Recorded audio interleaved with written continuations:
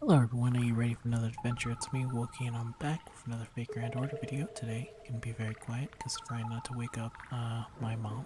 But anyway, I wanted to talk about the buffs that came with the Holy Grail Moonsault operation, which were the 4 buffs that came for the free-to-play BB, the 4-star BB, Melt, the 5-star Melt, King Protea, the only King Protea in the game, and Passionlip, who is the only Passionlip in the game, so far at least. Anyway, that's gonna be today's video. I hope you like it. If you do, feel free to leave a like, comment down below, tell me how you're feeling about them. There have been some pretty good buffs lately. I didn't mention the last one, which was, I believe, to Siegfried and one other person, I can't remember. But they've been doing a pretty good job of buffing units by giving them all bad recharging, which is funny. But anyway, let's go in first. We'll go with BB, who is the free-to-play unit. Self-modification EX turns into self-modification affection EX. Increases on arm's performance for 3 turns, no effect, and increases party's MP gauge by 10% when using extra attack for 3 turns. So let me see how much. 50% crit damage, 3% arts. Charges, okay. So, here's the funny thing. This is obviously not... I mean, the arts buff is nice, but charging party's MP gauge by 10% when using specifically just an extra attack is kind of useless. The only time it's not useless, funny enough, is when you're using Summer BB, which has the effect to lock down the command cards for 3 turns, and that's basically the only real way you'd be able to use extra cards 3 times with BB, which is a really problem we get. It lasts for 3 turns, so it's really the only way you'd be able to get the most out of it, which would be 30% MP. So yeah, not the greatest buff, but she is a free 4-star, and I guess under certain silly conditions you can certainly get that to use if you're using an all BB team.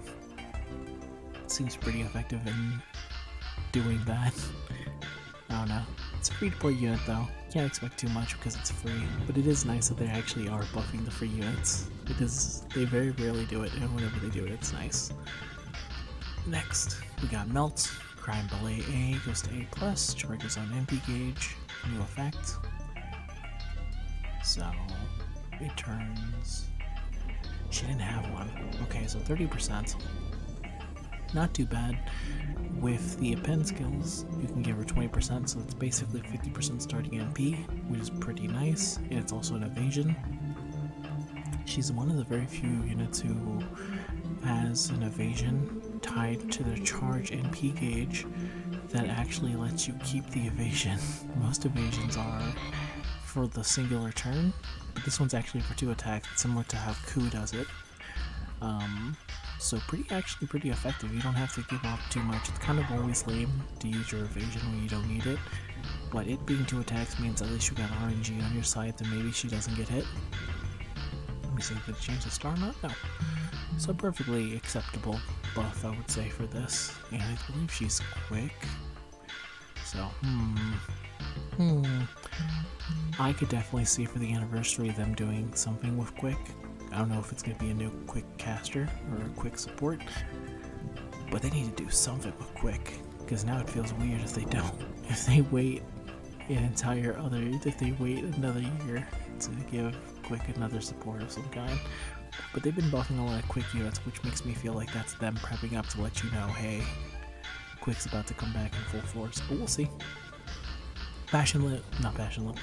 Melt is very much a well-loved character, so anything that makes her better. She's actually had the most upgrades from what I can remember, because originally she was garbage because of this. Yeah, increase on attack with 3 turns, 500% chance to reduce own defense by 10%, 30%, and then they made this a little bit better.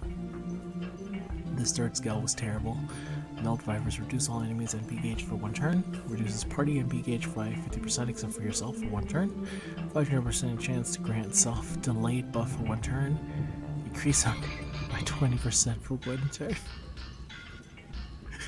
And then they made it better, so the increased MP damage was for 2 turns. It's 30%, which is a little bit better, and it just became a little bit easier to use in general, so they've done a lot. Now she's probably extremely solid. I would say very good. Probably... Is she actually the best quick alter ego? I don't think that's true, but she'd probably be up there. Let me see. They don't know too many. No, Aishaman Damon's pretty good. Bazzet's pretty good. Alright. Still, perfectly solid for how old she is. She's the first one. Alright, next. King Protea, Monster Strength EX, Giant Monster of the Great River. Increases NP damage based on the amount of growth buff for 3 turns. So let's see. That's Monster Strength, EX. Giant Monster of the Great River B. It's funny that this is it went from a B skill to an EX skill to a B. Okay, increases on attack for 3 turns, increases on NP damage for HP growth stack for 3 turns. 10% per stack. Yeah, that's gonna make her a beefy girl. Pretty sure at 40%. I think this is also her worst skill. Yeah, this was her worst skill. So that makes it much better. Because this can stack up to what, 10 times, I think? And for 10 turns. My grand self returns. Okay. Yes. So by the end of it, she would have 100% MP damage. Which would be enough. It would be overkill for most things, especially because she's AoE. I don't think there was ever going to be a situation in which you would need that much. But it's hilarious to think of it that way. There's definitely going to be a challenge quest where... There are challenge quests actually where this ability would come in super great handy and a good way to wipe out the entire field, so I'm not going to knock it too much. I just think that makes her better, that makes her stronger, and that's good in general. So, next, finally, least but not least, we have Passionlip with Breast Valley going from A to A+.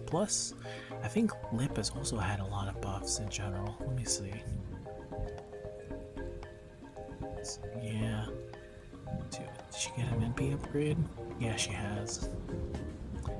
I always liked her at launch, but you could also see the case for her being made a little bit stronger. That's always been her one problem, is she's a little bit on the weak side.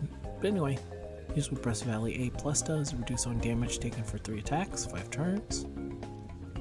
Grant self debuff immunity for 3 times, 5 turns. Increase on buster performance for 3 turns. Charges out NP gauge by 20%. Not bad. She is a defensive unit at heart, so really all they did here was give her a little bit more damage, which, like I said, she needed, which is only 20%. Charges her NP gauge by 20%, and yeah, not much you can do. Like I said, Lip is fantastic at being a giant wall, and all that ability does is let her get her NP just a little bit easier. It probably would have been better to give her something maybe a little bit more defensive, because 20% is not enough for an AoE. Let me see, turn 5? No, even with... No, it's not enough, unfortunately.